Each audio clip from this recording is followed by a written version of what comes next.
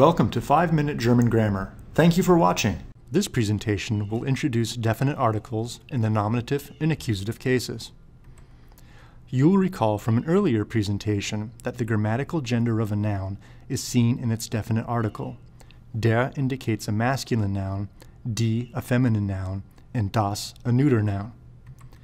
And you will also remember that plural nouns manifest no gender. The only definite article for plural nouns is die.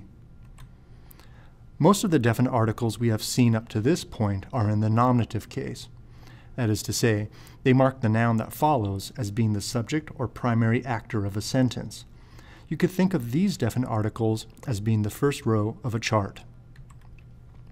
The second row of the chart would be definite articles in the accusative case.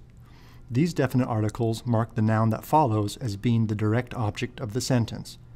It is, in other words, the noun that receives the action performed by the subject of the sentence. We can see an important pattern here. The masculine definite article der is the only article that changes from the nominative to the accusative. A rhyme I've always told my students to help them remember this change is, der becomes den, everything else stays the same.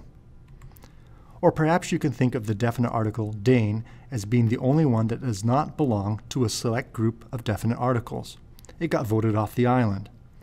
Whatever way works best for you, the masculine definite article is the only one that we really have to worry about, at least in the nominative and accusative cases. As you continue your study of German, which has a more flexible syntax than English, you will find that definite articles will be essential for determining what noun is the subject of the sentence and what noun receives the action performed by the subject. In the sentence you see on the screen, wo ist der Tisch? Where is the table? The third person singular verb ist shows no action. It simply reports a condition or state of being. Since no real action is described in the sentence, the masculine definite article der indicates that the noun that follows, Tisch, is in the nominative case and, therefore, the subject of the sentence. This all changes, however, if we add the masculine personal pronoun to the sentence. This personal pronoun, since it is in the nominative case, must be the subject of the sentence.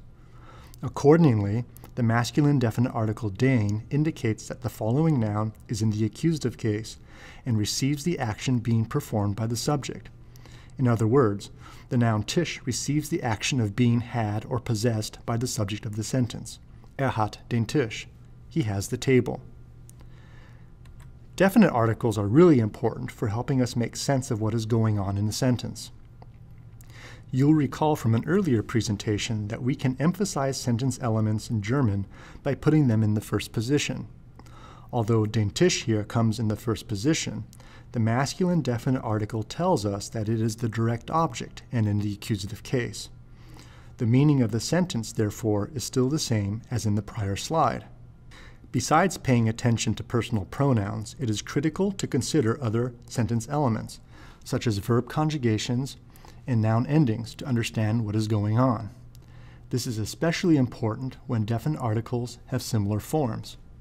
For example, the sentence you see on the screen, sieht die Tür, he sees the door.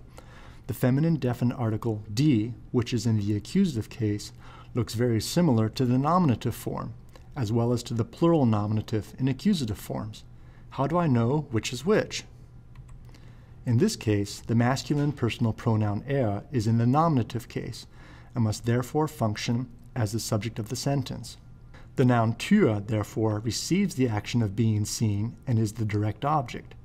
In this case, die most likely is a feminine definite article in the accusative case. But how do I know it's not plural?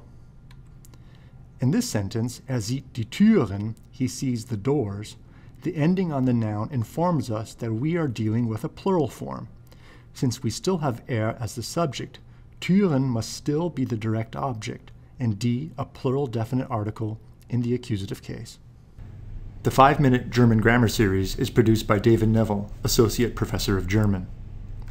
The videos, scripts, and lecture slides are released under a Creative Commons Attribution, Non-Commercial, Share Alike 4.0 International License.